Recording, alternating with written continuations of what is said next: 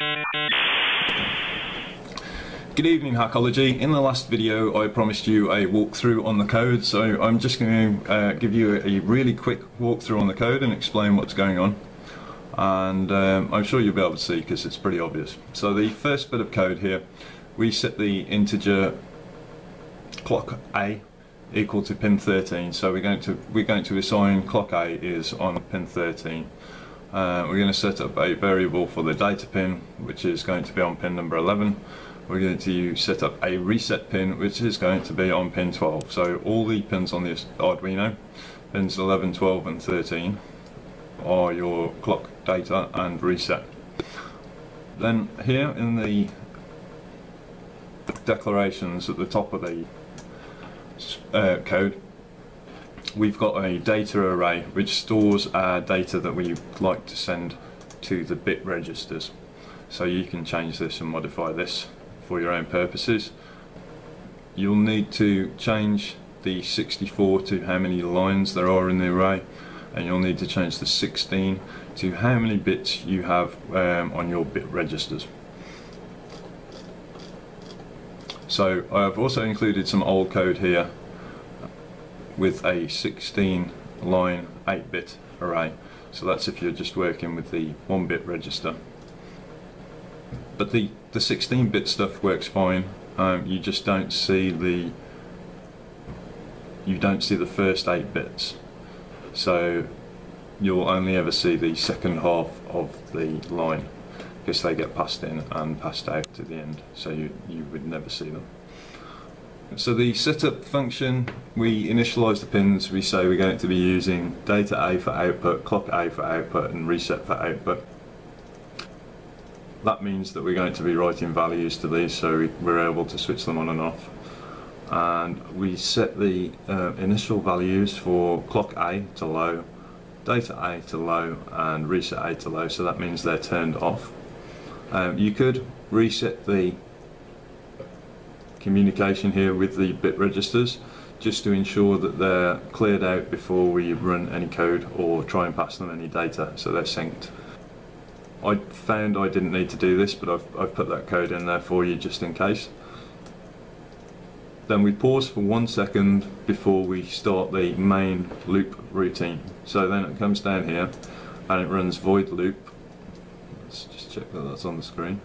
I really hope everything else has been on the screen. So it runs void loop and basically goes through the array line for line. So it goes through the 64 lines in the array. And then for each line it jumps down here and it goes through each character in the array or each bit in the array. And then set bit is just a simple function here which is used to set the data pin high or low depending on the value stored in the array. So once it's passed the data into the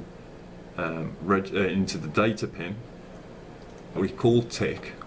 So tick ticks the clock high and low, and what this actually does is it moves the bit into the first segment or the first digit of the bit register.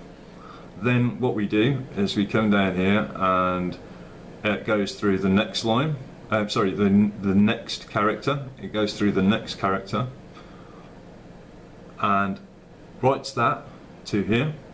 So it sets the bit high or low, ticks the clock and then moves on to the next character until it's completed a line, and then it stops for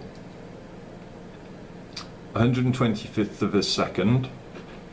So basically what that does is that will display the data for a very short period of time, and then it will move on to the next line in the array. And the reason we have the delays here for 1 microsecond is just to make sure that the clock on the Arduino keeps up with what we're doing with the bit registers. So I'm sure there's some calculations I could do to figure out the clock speed of the bit register and what the Arduino is and find out the optimum amount of microseconds, but I found switching it to 1 works fine. And that is basically the code for the bit register. I shall upload this to Pastebin and I'll set the expiry to never, so hopefully it never gets deleted from the internet. There we go.